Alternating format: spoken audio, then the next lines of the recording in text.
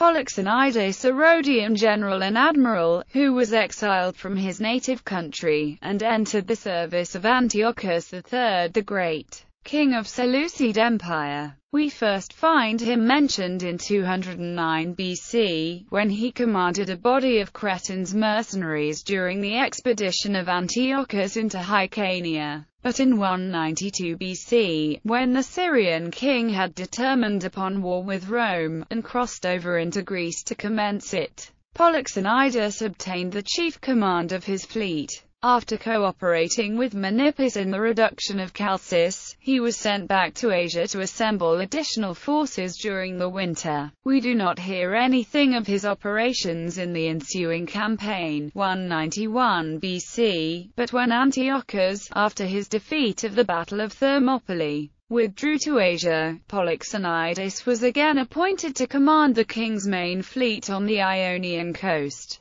Having learnt that the praetor Gaius Livius Salinator was arrived at Delos with the Roman fleet, he strongly urged upon the king the expediency of giving him battle without delay, before he could unite his fleet with those of Eumenes II of Pergamon and the Rhodians. Though his advice was followed, it was too late to prevent the junction of Eumenes with Livius. But Polyxenidas gave battle to their combined fleets off Corycus. The superiority of numbers, however, decided the victory in favor of the allies. 13 ships of the Syrian fleet were taken and 10 sunk, while Polyxenidas himself, with the remainder, took refuge in the port of Ephesus. Here he spent the winter in active preparations for a renewal of the contest, and early in the next spring, having learnt that Pisistratus, with the Rhodian fleet, had already put to sea, he conceived the idea of surprising him before he could unite his forces with those of Livius. For this purpose he pretended to enter into negotiations with him for the betrayal into his hands of the Syrian fleet, and having by this means deluded him into a fancied security, suddenly attacked him, and destroyed almost his whole fleet.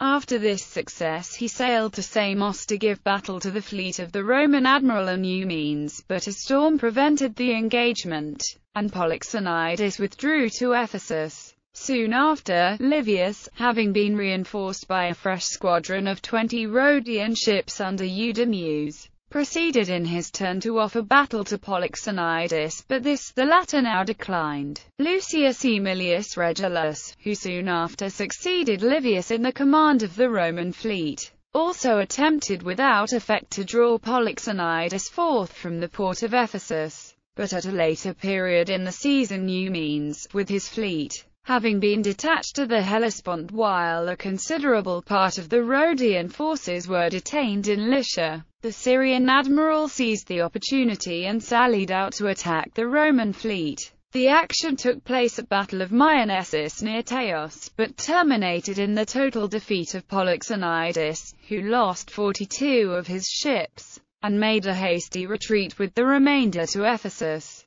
Here he remained until he received the tidings of the fatal Battle of Magnesia, on which he sailed to Patara in Lycia, and from thence proceeded by land to join Antiochus in Syria. After this his name is not again mentioned.